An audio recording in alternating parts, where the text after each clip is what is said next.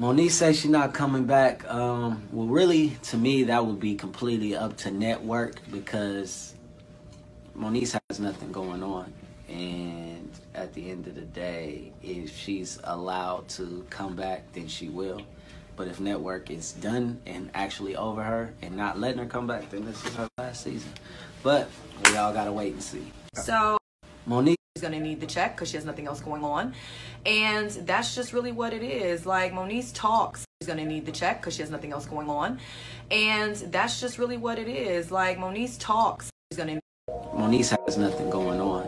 And at the end of the day, if she's allowed to come back, then she will. But if network is done and actually over her and not letting her come back, then this is her last season. But we all got to wait and see. Moniece has